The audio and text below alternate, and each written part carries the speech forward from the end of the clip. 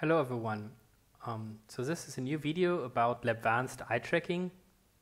In here I will basically explain the different functionalities and options properties you can choose and set up for eye tracking. And I will split this up into different parts. So in this first part I will talk about the general study settings regarding eye tracking. So I go to study settings, and in here I can activate the eye tracking on a study level. So I activate eye tracking, and of course I choose the Labvanced eye tracking version 2, which is our deep learning based eye tracking algorithm. And there are different settings which I want to go through. So first of all, there's a length of calibration, which is an important setting. It will determine how long the calibration will actually go.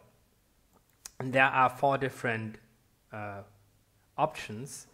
So by default, it's a 5-minute option, or what takes roughly, in our understanding, about 5 minutes for the calibration. And there's also a very short type of calibration, only 1 minute. There's a kind of in between shorter calibration, which takes 3 minutes, and there's also a rather long calibration, which takes up to 8 minutes.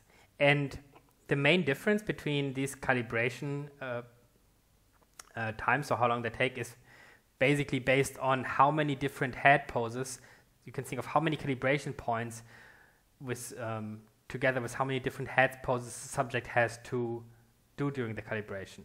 So during the calibration, the subject will be asked to perform different head movements, and then for each head pose there will be a few more points that are, so to say, used for the calibration, and the more head poses there are, so to say, the longer it takes, but also the more precise it gets.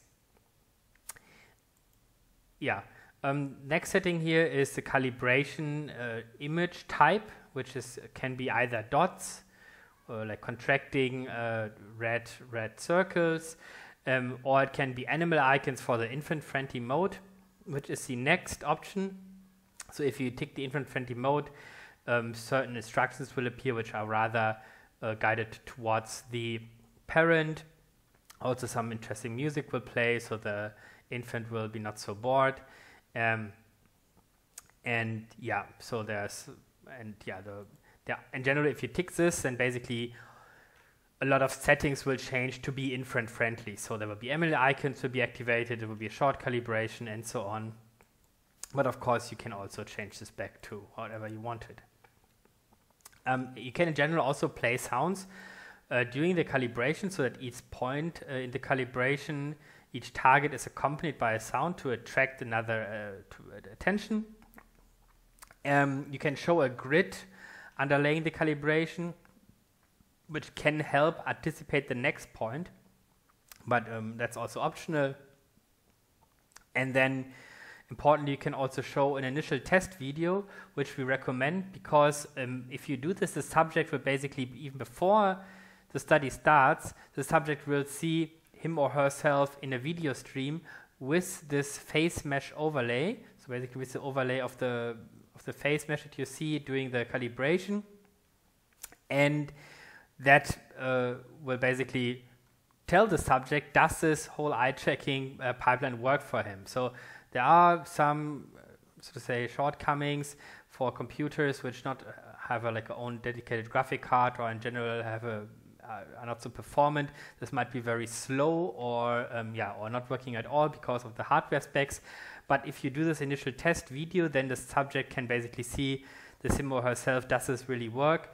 Because otherwise it's just stuck and doesn't really go further, and then the subject does not need to participate, because it will anyway not, let's say, not work for this person. And then this kind of ensures that only eye tracking is done for subjects where this is in principle working. You can of course also share the kind of calibration data with us, which is very nice, because then we can improve our algorithm, but this is of course optional. And then the last option here is about the head pose alignment. So I was already talking about this for the calibration lengths, and I explained this in more detail in another video about eye tracking, how this looks like, but we gave this also the name virtual chin rest because it is like a chin rest in an eye tracking lab where, so in a normal hardware chin rest, participants have to basically rest their chin on this chin rest and thereby not move their heads in any direction, to be very still. And we have, so to say, created a virtual version of this. So the subject doing the calibration has to define a center pose of their head. And then, so this is like in a 3D, so to say, orientation of the head in all dimensions.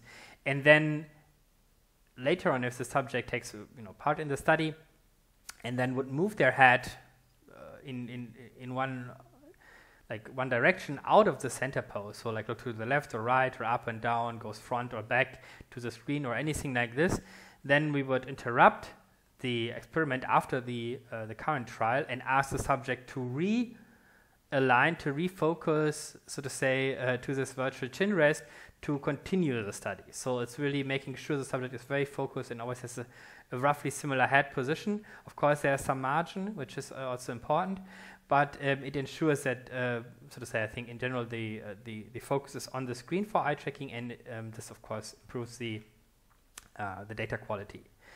There are 3 options for this. Basically, there's the option to always enable it, so basically enforce this virtual chin rest. You can disable it, and then there's also the option to enable it but show and ignore button, so basically to disable it at runtime or during the study runs. And this can be of course relevant for infant studies, for instance, where you might want to try to use this virtual chin rest, but maybe for some infants this works not so well and they're not really aligning so well back to this virtual chin rest, and then the parent could just press this ignore button and still continue collecting the data. Yeah, this basically is all the settings about eye tracking on the study settings level. There are more settings which will be covered in another video. Thank you.